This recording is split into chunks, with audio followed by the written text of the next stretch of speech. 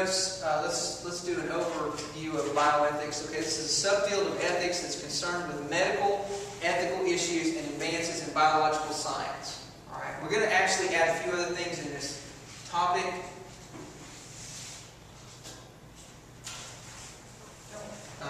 I lumped some other things in here with bioethics. We'll talk about it later.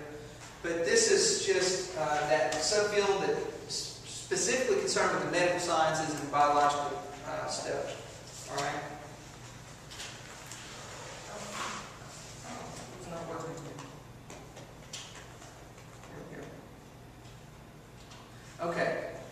All right. One of the things. This is one of the things that I kind of go on the side with that I mentioned. Okay, issues between healthcare professionals and patients. All right. One of the things is informed consent. Traditional roles of physicians making most of the treatment decisions has changed to give patients more of a shared decision making now.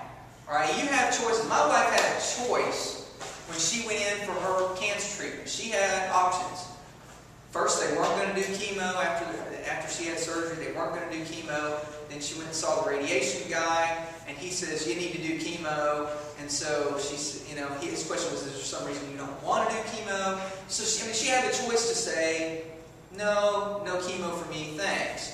But we realized that would have been an unwise decision due to the 10-15% better chance of her not having it recur. So she opted to take chemo. By the way, it is not a pleasant experience for most folks, as I see and have seen firsthand now.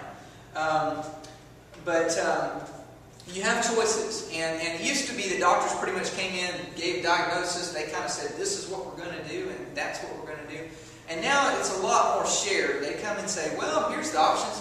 Here's the buffet table. Here's what we can do. You can go down this road, you can go down that road. Now, if you go down this road, there's how it has to go."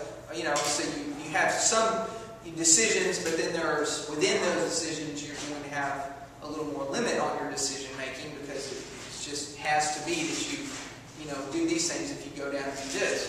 But you have those options now in your healthcare, okay? That's something that has changed over time, all right? And another issue within this field is the patient-healthcare professional relationships, like confidentiality, okay? Professional. There's other issues as far as relationships with, what's that? HIPAA. Yeah, HIPAA laws. Yeah, you've got that where you're not allowed to give certain information to people unless they have signed off that you can do so. Very strict laws about that. You can't just call the hospital and get information about somebody. It's not allowed. You can't do that. The other issue is, relationship between the care provider and the person that they're caring for. For example, this really applies in your mental health. I don't know what just happened. I accidentally hit this, didn't I? Okay. Sorry about that. Elbow bumped something in. Yeah. We're on the same page. Yeah. Okay.